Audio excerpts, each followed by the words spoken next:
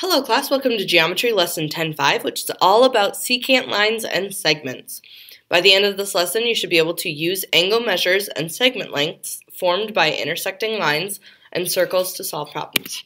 Okay, let's jump in with example 1, where we relate secants and angle measures. So first of all, what is a secant? So I know this is a new word for you. A secant, though, is a line, ray, or segment that intersects a circle at 2 points. So it goes through the circle. So in this picture, we have secants line AC and line BD. And if you look at the picture, you can see that those two lines intersect at point E, and they form angle 1. We want to figure out how can we use these arc measures in order to figure out what that angle 1 measure is. So first of all, if I were to relate this to some previous knowledge, I can draw AB in. That way I have the nice little triangle AEB.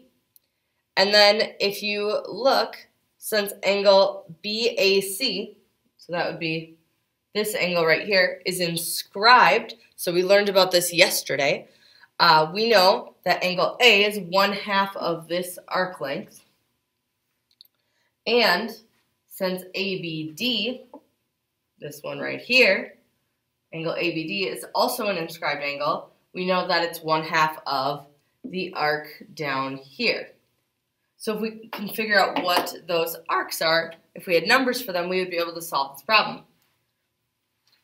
Let's recall a little bit more from our previous knowledge. So this is going way back to chapter 4, when we first started learning about triangles. We learned about something called triangle exterior angle theorem.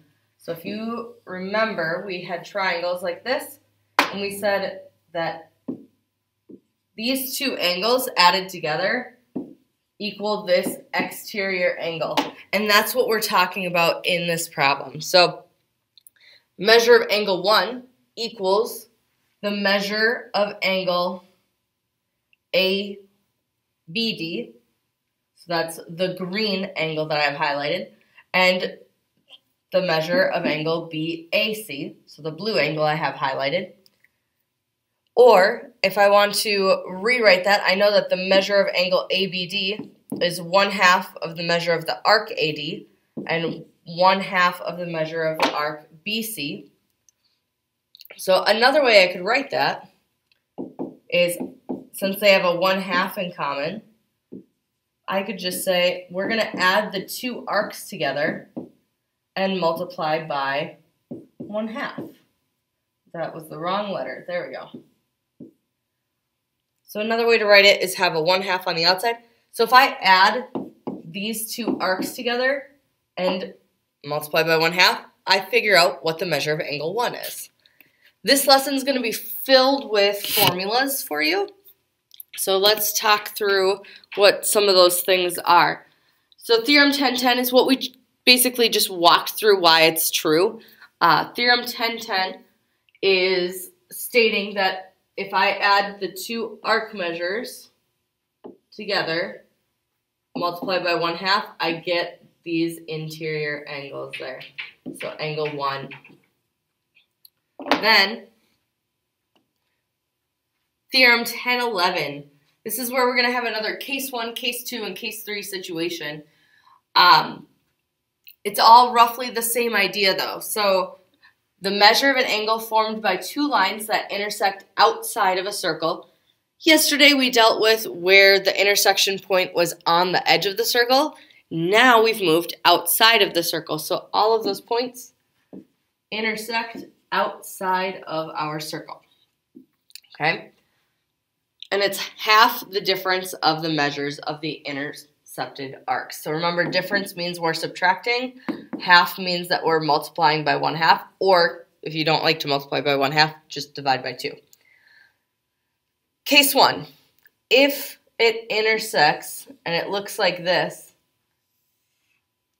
in order to solve for angle 1, this angle formed outside of the circle, you take your farthest arc and you subtract your closer arc, Once you have a number there, then you multiply by 1/2. Same idea here. If I'm solving for angle 2, I take my arc that's farther and subtract the one that's closer, multiply by 1/2. And you can see that that picture looks just a little different because one of the lines looks like it's a tangent. It doesn't go through the circle, and then the other one does. Now, what if both lines are tangent? That's case 3. So to find angle 3, I take the arc that's the farthest, subtract the arc that's the closest, and multiply by 1/2. This is a great thing to take a screenshot of because it's nice to have this reference point that you can pull up this picture when you're doing your homework. All right, example 2. If I want to figure out what the measure of angle ABD is, that's this angle right here, the way that I figure that out is I do 1/2, so I'm just going to call it angle B, 1/2 times the larger arc, the one that's farthest away. That's my 151-degree arc, minus the arc that's closer. But if I look at that picture, I don't actually know what that measure is. So how can I figure out what that measure is? I can say there's 360 degrees in a circle. I already have a 151-degree angle and a 139. So if I subtract those, I'm left with that final part of the arc, and that's 70. So I'm going to do 151 minus 70 inside my parentheses. Now if I multiply all of that together, I end up with 40.5 for an answer. Okay, if you have a question about that, please don't hesitate to ask. Let's look at another example. So that first one, fairly straightforward, just numbers. What if we get some variables? So this time I'm going to take my angle outside. That's the key here. That's what always repeats. The angle outside equals 1/2 times the arc that's the farthest away. So I'm going to say 6x plus 6 minus 3x minus 5. Now some of you are going to rush through this or try to do it in your head, and you're going to drop a negative and get this question wrong. So let's make sure that we're doing things correctly. The first thing I am going to do is I'm going to move that 1/2 over. So multiplying by 1/2, to undo that, I can multiply by 2. So this becomes 78, or sorry, not 78, I can do math, I promise. 68 equals, and then I have 6x plus 6 minus 3x minus 5. Now what I'm going to do is I'm going to say 6x minus 3x. That means I have 3x left. I'm going to say 6 minus negative 5. Minus a negative 5 becomes a plus. So I have 68 equals 3x plus 5. And when 68 equals 3x plus 5, by plus 5, I mean, my bad, I'm apparently still half asleep.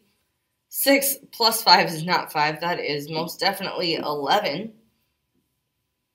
My apologies. Even teachers are human, guys. Promise. Although I think you already knew that. I mess up a lot, don't I? But I'm going to say I do it on purpose to help you learn. We have, if we subtract 11 from both sides, we have 57 equals 3x. Divide both sides by 3. I get x equals, that would be 19. Now I'm questioning all of my mental math. But yes, it is 19. So I have now solved for x. However, I'm not done. That's not my question. I'm being asked what is the measure of arc length LM.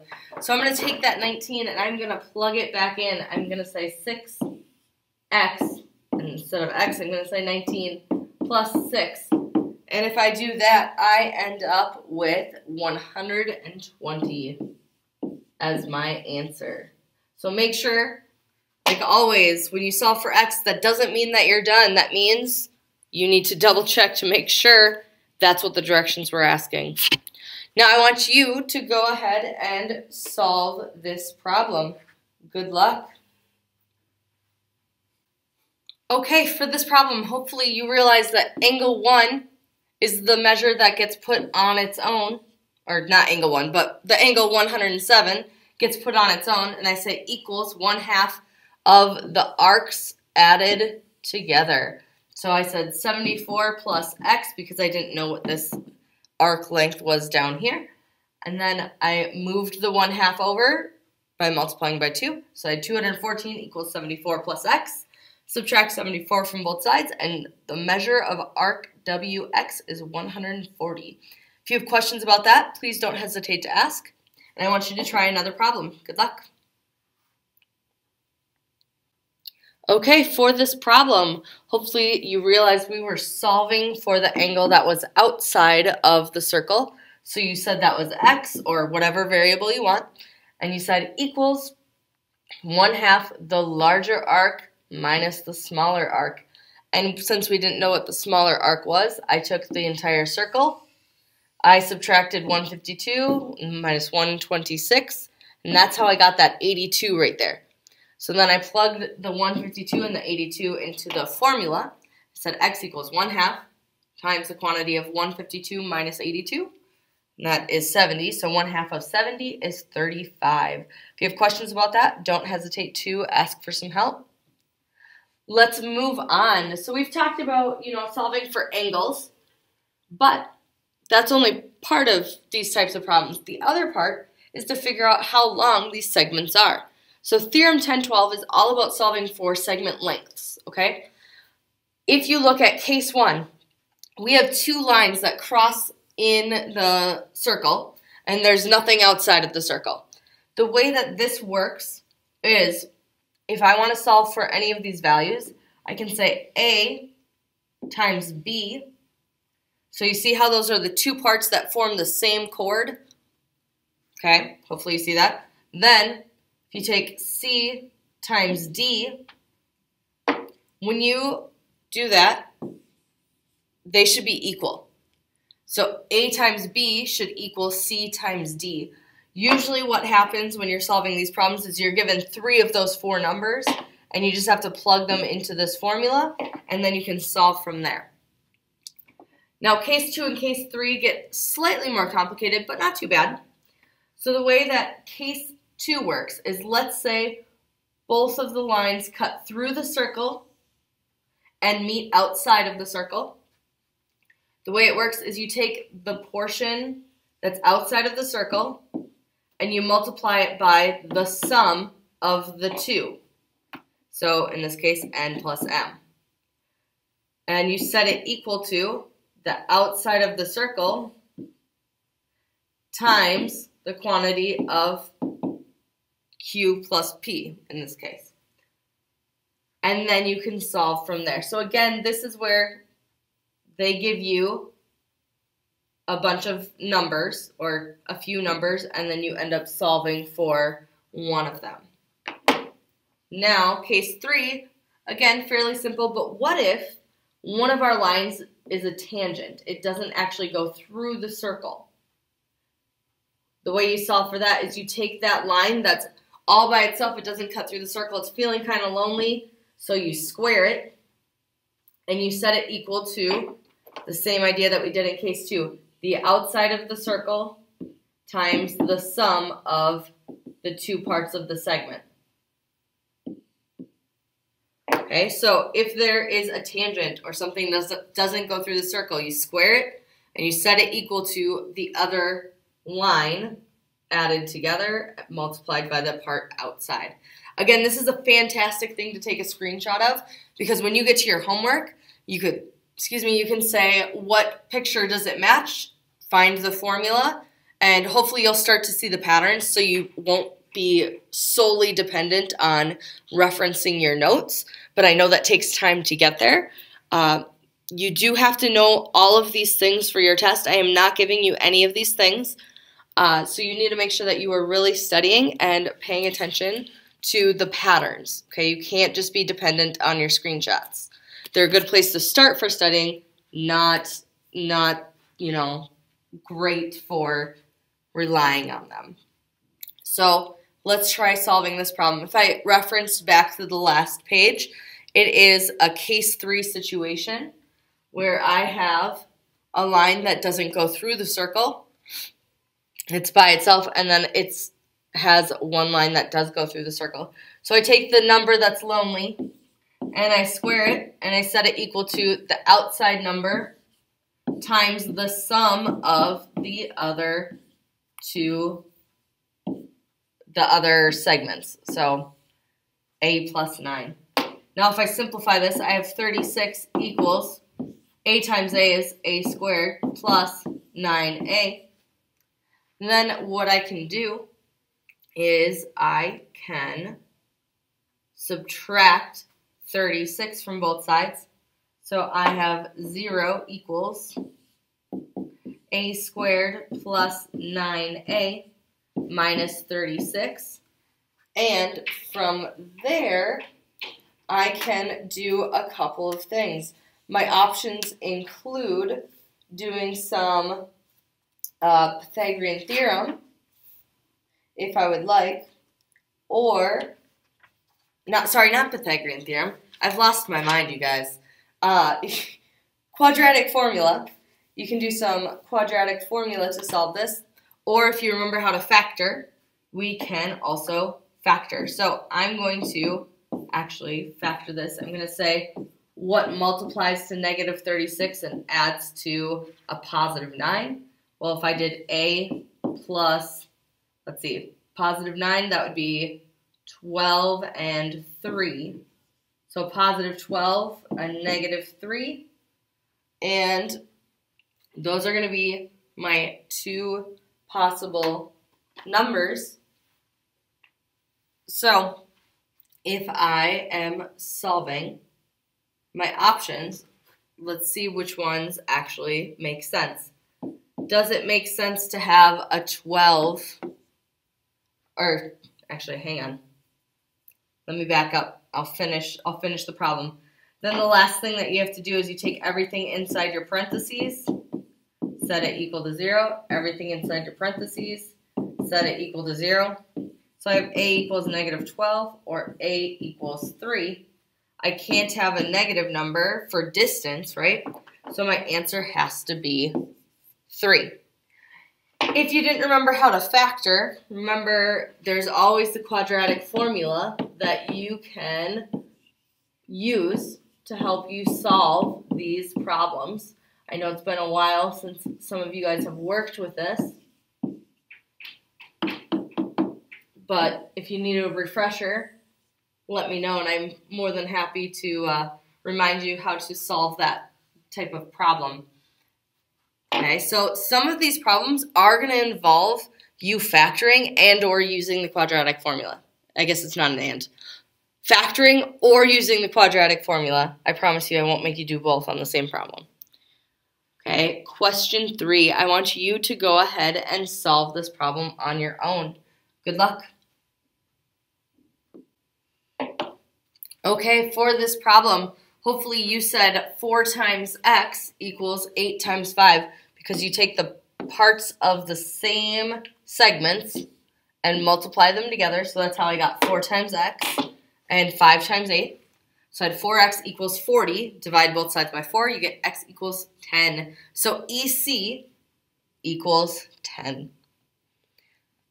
And here's your concept summary. So if you have not already taken screenshots, or perhaps you'd like to take as few screenshots as possible, this is the one to get a screenshot of. It has everything that we talked about. It has all of the pictures. It gives you the basic formulas to solve them. So I highly recommend. This is a great thing to take a screenshot of. It even tells you this is how you solve segments. This is how you solve angles. Great thing to take a screenshot of. But as always, if you have any questions, please don't hesitate to ask. I'm more than happy to assist you, and I hope you have a fantastic day.